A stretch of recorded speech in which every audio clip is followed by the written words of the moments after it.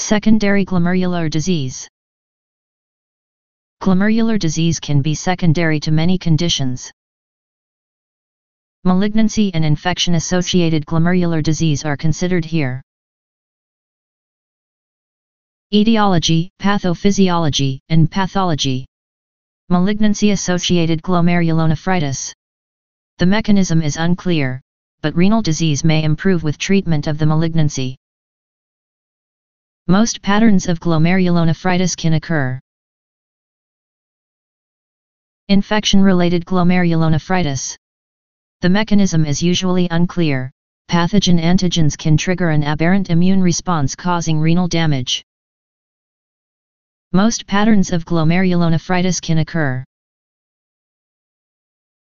Epidemiology. Malignancy-associated glomerulonephritis.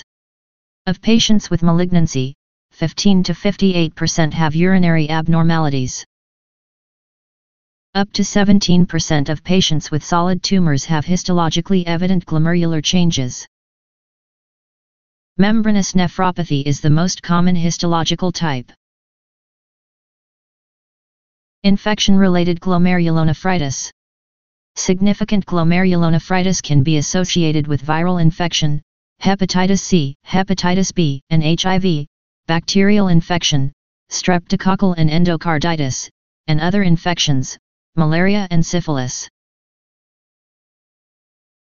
Clinical presentation and physical signs. Malignancy-associated glomerulonephritis. This varies from asymptomatic urinary abnormality to nephrotic syndrome or acute renal failure. Physical signs depend on the tumor and renal pathology. Infection-related glomerulonephritis. This is highly variable, depending on the infection and the associated renal disease. Investigations. Investigations will also be directed towards the malignancy or infection. Differential diagnosis. Malignancy-associated glomerulonephritis. The differential diagnosis is from either primary glomerulonephritis or other tumor-related causes of renal dysfunction, including obstruction, invasion of the renal tract, renal vein thrombosis, urate nephropathy, hypercalcemia, and drug toxicity. Infection-related glomerulonephritis. Differential diagnosis is from unrelated primary glomerulonephritis. With chronic infection, amyloid A amyloidosis can occur. In treated infections, consider drug toxicity. Treatment. Treat the malignancy in malignancy-associated glomerulonephritis. Eradicate, where possible, the infection in infection-related glomerulonephritis. Complications.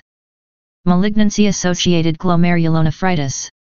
The complications are those of the malignancy and its therapy, and also of the nephrotic syndrome, hypertension, or renal impairment if these are present.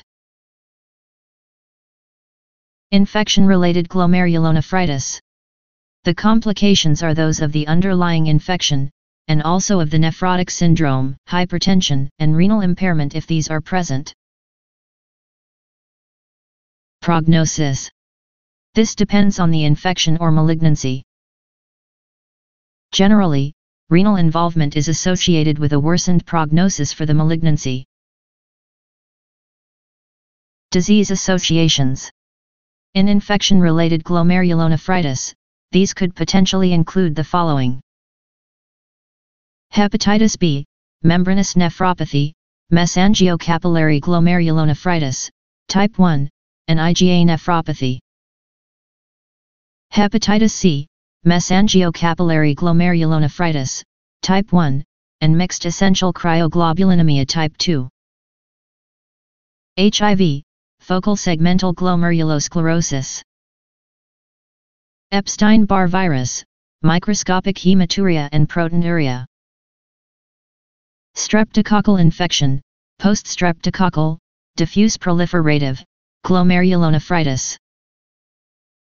Staphylococcal infection, endocarditis, shunt infections, and general sepsis. Diffuse proliferative glomerulonephritis, focal segmental proliferative glomerulonephritis or type 1 mesangiocapillary glomerulonephritis. Salmonella infections, mesangiocapillary glomerulonephritis or IgA nephropathy.